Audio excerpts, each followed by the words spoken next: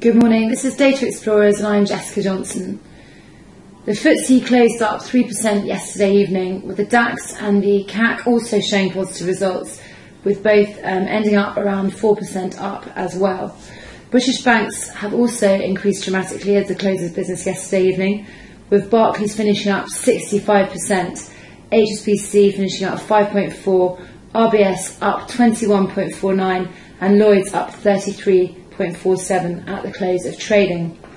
All of these bank stocks have shown an uptick in short interest as well over the last week, with Barclays increasing its short position from 3.5% of its shares outstanding on loan to 5.5% towards the end of last week, with utilisation, or the percentage of the available supply, rising from 20 to 30% in the same time frame.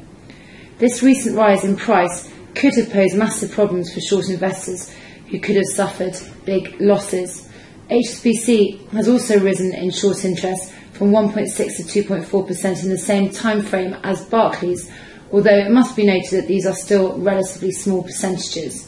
Utilisation is up 10%, up from 6% from early last week.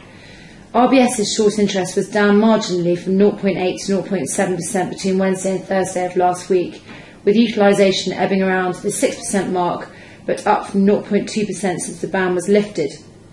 Interestingly, as RBS's share price dropped on January the 16th, the day the ban was lifted, there was a high amount of shares traded, 750 million compared to the weekly average of 400. Lloyds' percentage of shares outstanding on loan has also dropped off from the immediate increase post the lifting of the ban, down from 1.4% to 1.2%, but up from 0.9% on January the 19th.